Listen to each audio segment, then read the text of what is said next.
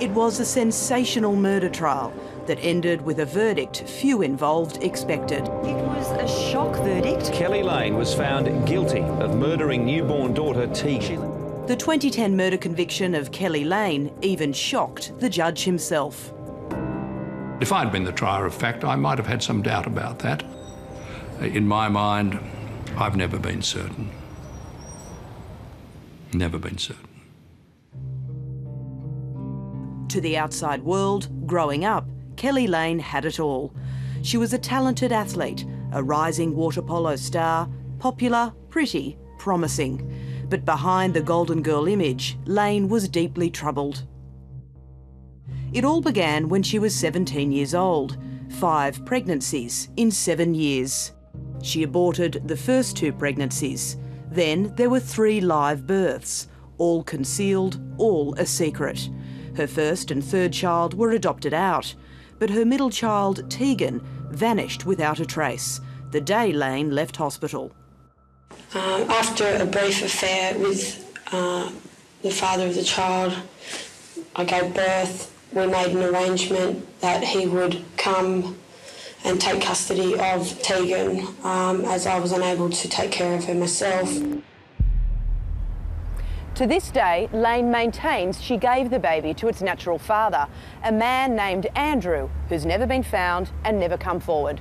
To make matters even more complex, even more unusual, Tegan's body has never been found. In the end, it was Lane's history of lying, of constantly changing her story about what happened to Tegan, that would be her downfall. Lying does not make you a murderer. And the police investigation was incomplete by the time the trial began. This was a case that was being prepared on the run. There's no doubt about that. Former homicide detective Sharon Rhodes, who led the investigation into Lane, also broke her silence to exposed. I was stunned. I honestly thought that she would be found not guilty because there had been so many problems. Now, in the wake of the series airing, 2 figures involved in the matter have come forward to raise their concerns. My name's Fiona Avery, and I was one of a small team who were working at births, deaths and marriages. I've always wondered how much the jury got, because on what I'd seen, I thought they would come down with a reasonable doubt. What, not guilty? Yeah, not guilty. Fiona Avery had been working as a police officer in Sydney's Northern Beaches before she joined New South Wales Births, Deaths and Marriages, working on the first round of searches for Andrew and Tegan in 2005. It was a really difficult task, even with the computer system that we had at the time. Considering the lack of a sophisticated computerised system back then, how bulletproof really were the searches? Look, it certainly wasn't bulletproof. We did as good a job as we possibly could with the records that we had, but we didn't necessarily have all the records. Fiona Avery discovered that in New South Wales alone, around 8,000 births were going unregistered every year in the mid-1990s. Now, more than 2 decades later, she maintains it's impossible to rule out that Tegan, if alive, hadn't been taken out of New South Wales and given a new identity. And the searches should have been completed before Lane was charged. If you're going to present to court, you need to have a complete brief of evidence. It needs to be finished. So the searches across Australia should have been completed. What if they weren't? If I told you they weren't? Reasonable doubt. The conversation will be recorded and may be monitored. Hello? Hello? Hi, Caro. Hi, Kelly. How are you? Last week, Keli Lane rang the ABC after watching the series from jail. I was in shock, and things that I didn't even know about come to light. You know, I'm gone through all emotions now. Sad, angry, you know, frustrated. It's just, I feel like you guys have shown enough, surely, to show that the trial and the investigation was not complete, flawed. The prosecution was led by the then Senior Crown Prosecutor for the New South Wales DPP, Mark Tedeschi. Speaking to Exposed earlier this year, Mr Tedeschi defended his prosecution of Lane, telling us he had one priority. As a Crown Prosecutor, my role is to see that there's a fair trial according to law. And that implies a fair trial not just to the accused, but to the community as well. The vast bulk of the evidence had been completed well prior to the trial. 99.9% of it had been done prior to the trial. In your program, Mr Tedeschi sat there and said we were 99% ready. And I think I yelled at the television when I saw it. Hello, Sharon. Hello. It's great to meet you. You too. Thanks for making contact. Oh. A senior public servant with 25 years' experience, Sharon Swinburne was the Assistant Registrar of New South Wales Births, Deaths and Marriages, overseeing the massive searches requested by the police and the prosecution during the trial. Were those searches completed by the time Keli Lane was charged? No, because we were still doing searches through the trial. There were some completed. How unusual was that? Well, I've never experienced it before. It was a bit odd.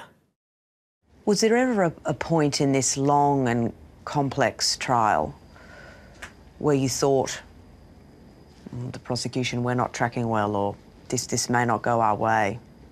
My only concern was that the trial progress, that nothing happened that could inadvertently abort the trial. I'm trying to sort of get behind it for the audience, in that because it was so complex and so hard, if there, was ever a moment where you were thinking we should abort the trial, or I have concerns, anything like that?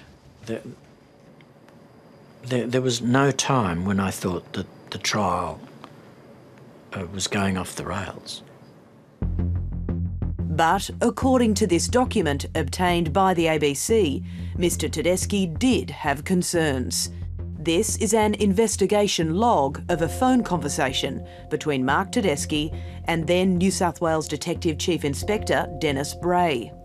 Dated 12th of October 2010, 4 months into the trial. It reveals Mr Tedeschi told police that investigators weren't applying themselves and appeared to lack commitment, that there was a big gap in the information prepared by investigators, including school searches, and that about 100 children hadn't been accounted for. Finally, Tedeschi alleged that if the outstanding information wasn't made available by tomorrow, there was a real prospect the judge may abort the trial. What are you thinking now about the murder trial of Keli Lane, when we have the prosecutor himself fearing that the trial will be aborted? There was a lack of fairness, a lack of due process, that not all the evidence that should have been checked had been checked. That makes me so angry. To me, it says they should never, ever have charged her in the first place. I can't understand that. When contacted, former Detective Chief Inspector Dennis Bray declined to comment. In a statement to the ABC, Mark Tedeschi said, "At no time did I say to anyone that the trial was going off the rails. I was always of the view that the police investigations, including the searches for Tegan, had been exemplary. The Crown, from the beginning of the trial to the end, maintained that these searches on their own could not prove that Tegan was dead. It was led to show how the police had made a serious and detailed search for Tegan over many years and had followed up all reasonable leads, but that none of them had led to Tegan being found alive." The searches continued. We've obtained an email exchange between police and the New South Wales DPP, detailing 163 children were still unaccounted for in mid-October. That's huge. Absolutely huge. That's a huge number. That's not thorough or rigorous or complete. Mark Tedeschi provided this written response, telling the ABC, The school searches for Tegan were the last to be completed. They were just one category of numerous searches done by the police over the years to try to find Tegan, if she was in fact alive. Justice Whealy was putting enormous pressure on the Crown to complete all remaining searches by a particular date, and had threatened to abort the trial if the searches were still continuing past that date. When the additional searches had been completed, the trial was adjourned by the judge for a week so that the defence would have proper opportunity to analyse the additional material that had been served. This was a farce. The trial was a farce. And the fact that it reached completion is extraordinary.